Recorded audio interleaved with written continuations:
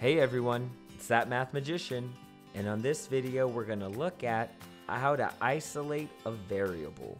Now we kind of talked about it in the previous video where we looked at going from standard form of an equation to our graphing form. We want to continue that idea and look at other equations that might not be in those two forms, but we can definitely still learn how to isolate a variable and get it by itself. Let's go ahead and look at this equation here. The equation that I want us to focus on is f equals 9c over 5 plus 32. Now, this is actually the equation that scientists use to convert temperature. This converts Celsius into Fahrenheit. And what I want us to do for this problem is I want us to solve or to isolate for c. When I solve for this equation at the end, we should have c all by itself on one side of the equal sign, and we'll have all the rest of the terms on the other. So let's go ahead and get started with this.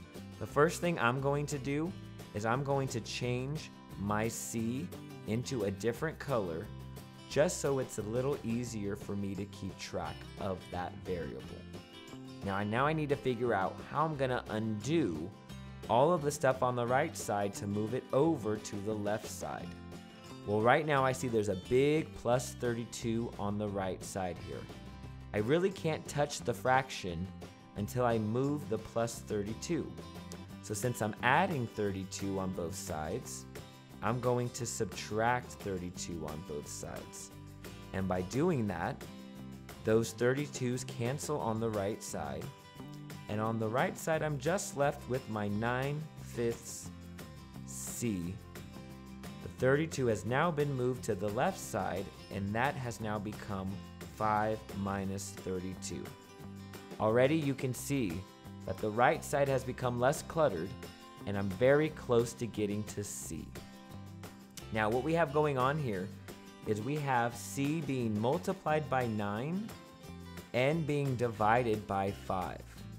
Now I want to undo the fact that c is being divided by 5. To do that, what I'm going to do to both sides here is I'm going to multiply it by 5.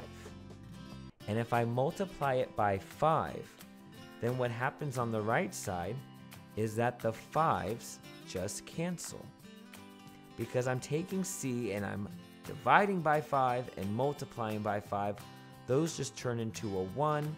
So on the right side, I'm just left with 9c.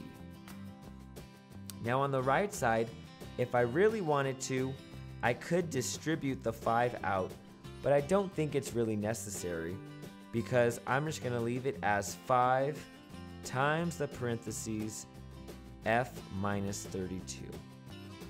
Alright, we're almost done. I want to get c by itself. Right now we're multiplying by 9. And since I'm multiplying by 9, to undo that, I need to divide by 9. Now by dividing by 9, I cancel out the 9s on the c. And look what ends up on my right side here. I am just left with c on its own. And what I'm left with is this big mess on the left side. And you know what I'm going to do?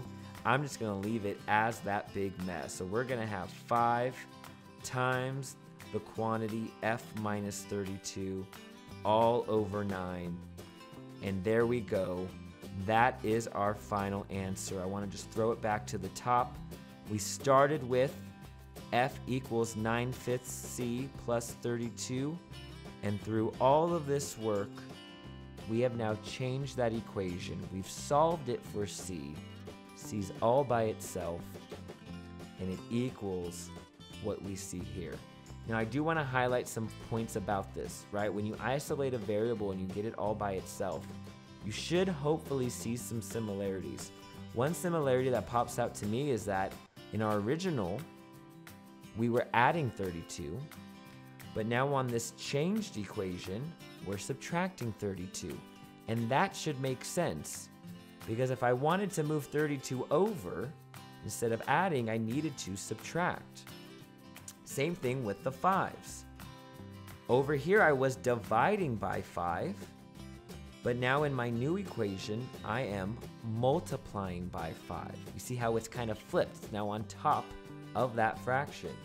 And I hope that you can now point out that since the 9 was being multiplied, it's now being divided down here. All of those terms have kind of changed and done the inverse. So as you work through these problems, you'll start to see that these inverse properties will pop up. Alright guys, it's that Math Magician, and I'll see you on the next video.